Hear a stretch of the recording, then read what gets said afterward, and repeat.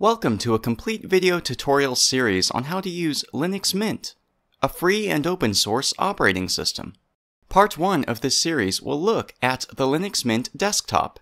So let's dive in.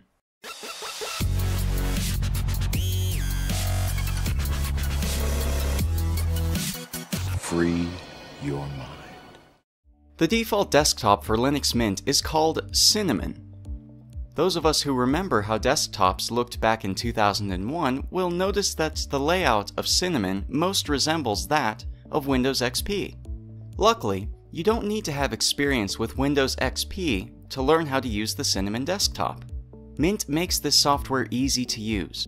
While Cinnamon may have a more traditional desktop layout, it is backed behind modern technology and is both practical and beneficial to users today.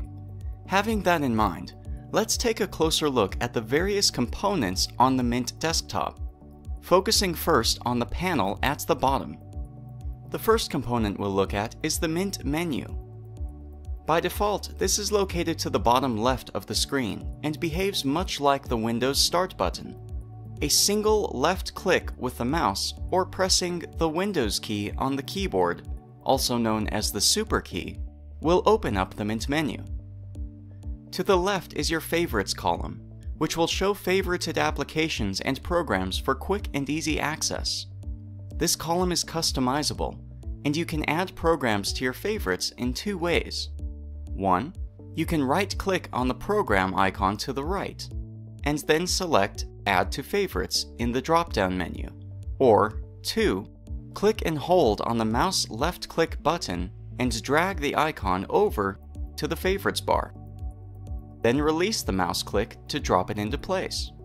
To remove an application icon from the favorites, click and hold down the left-click mouse button.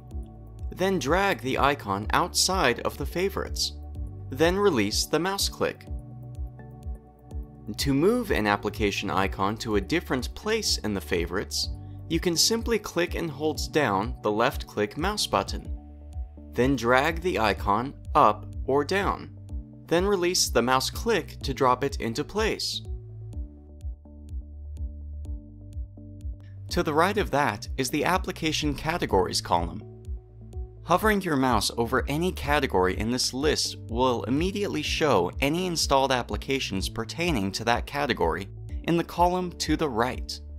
For example, if you scroll over the Office category, then you will see all of the Office programs installed on your computer to the column on the right.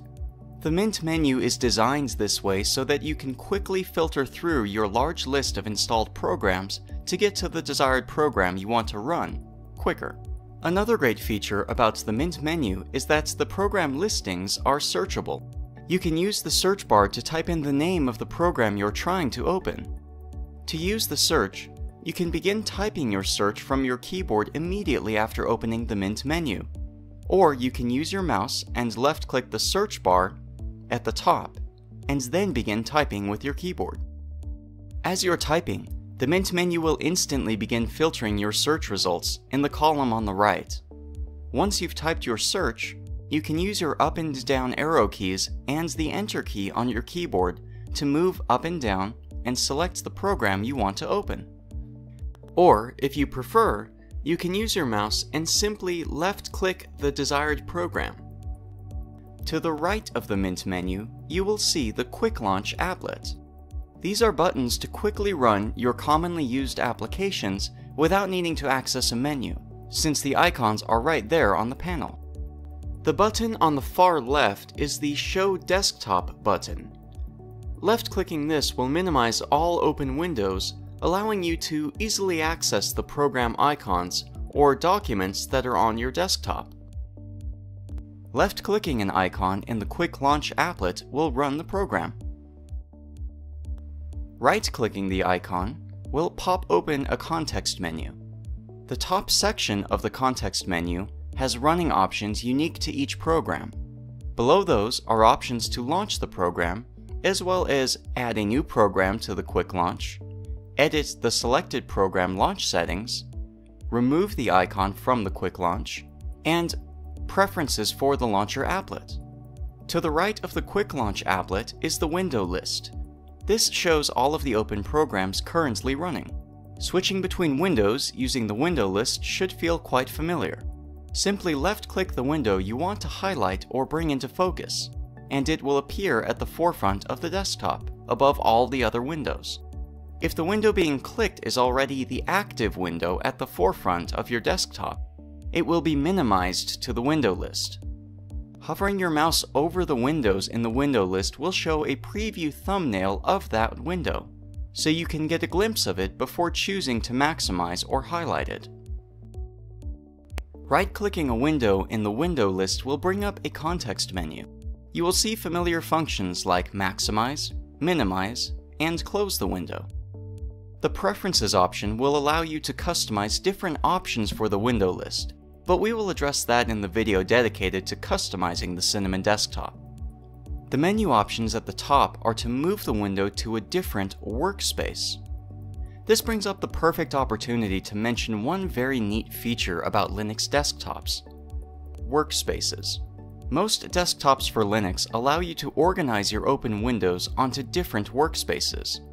This is a great way to compartmentalize your activities and keep the desktops clean and organized. Imagine if you had a room that had 4 desks in it, and you could use those desks however you wanted. You could start a work project on one, and then leave it there and start something else on another desk, without having to worry about cluttering up your desk space too much. This is a metaphor for how workspaces behave in Linux. To access your different workspaces, you'll use your keyboard and press and hold the following keys: Control, Alt, and then the up arrow key. By default, Cinnamon has 4 workspaces for you to use if you would like. When you hover your mouse over one of the workspaces, all of the windows in that workspace will spread out, so you can see all of the active programs in that workspace. Moving programs from one workspace to another is easy. Simply left-click and drag the desired window into one of your other workspaces, then release the mouse button. To go into one of the workspaces, simply left-click anywhere in the workspace window, or left-click one of the windows that are inside of that particular workspace. A shortcut for switching between workspaces without entering into the workspace view mode is to use the keyboard by pressing and holding the following keys: Control, Alt, and then the left and right arrow keys to switch workspaces and get to your desired workspace. The use of workspaces isn't mandatory, but it is a very nice feature for people who might have a lot of windows open at once and would like to better organize their desktop and improve workflow. The last item on the panel, to the right of the window list, is the System tray. This area shows icons for programs running in the background, as well as other system notifications and features. Some of these components on the System tray are the Software Updates Manager, the Notifications, the User Controls, the Network Manager, the Clock, and the Sound Controls. Each of these functions are individual applets, or small applications running from within the Cinnamon desktop itself, with their own individual functions and behaviors. Left-clicking on the Software Update icon will open the Update Manager and allow you to view updates to Linux Mint and programs that are installed on your PC.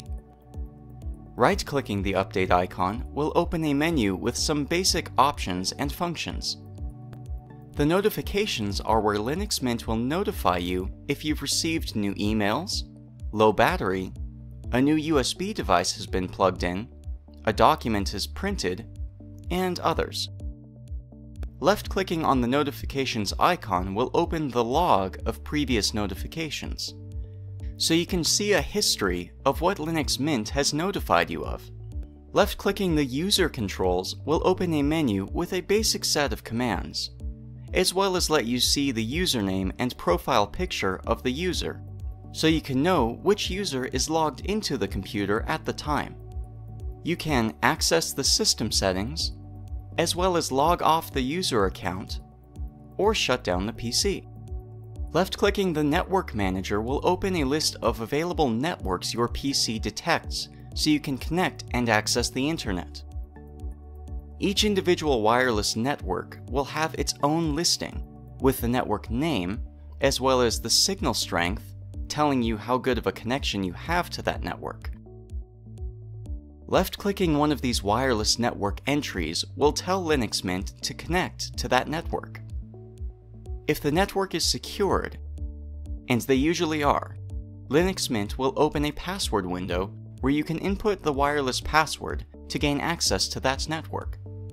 The clock will display the time in the local time zone that you would have set when you installed Linux Mint on your PC. Left-clicking the clock will open the Calendar applet and let you view a simple calendar of the month, as well as menu options to adjust the date and time settings. The last item in the system tray is the sound controls. This will let you control the volume of your speakers, open music programs, and other media players, as well as provide media controls for when you are playing music. It will also let you choose the sound output device, so you can manually tell Linux Mint to output the sound to your speakers, Bluetooth wireless speakers, USB headset, and more. You can easily adjust the sound volume by left-clicking and adjusting the slider in the menu, or simply by hovering over the sound icon and scrolling up and down with the mouse scroll wheel. You can adjust the volume by scrolling with the mouse scroll wheel whether the sound controls menu is open or not. The last section for the Cinnamon desktop in Linux Mint is the desktop itself. This behaves very similar to Windows, where right-clicking the wallpaper will bring up a desktop menu with an array of desktop-oriented tasks, like changing the background, creating new folders on the desktop, or accessing desktop settings. The icons, or launchers, on the desktop also behave in a familiar way. Double-clicking a launcher with the left click on your mouse will run the program. If you're double-clicking on a document, it will be opened automatically with the appropriate program associated with it. Working with Linux Mint and the Cinnamon desktop is very user-friendly and easy to get used to, and best of all, it's free and open-source software. This concludes part 1 of the How to Use Linux Mint video series. In the next videos, we'll cover how to use the File Manager, Nemo, the System Settings, or Control Manager, the Software Manager, the Update Manager, Desktop Customization, and a basic rundown of the terminal and useful terminal commands. There's plenty more in store, so stay tuned, and don't forget to subscribe to free your mind. Thanks for watching. Take care, and stay free.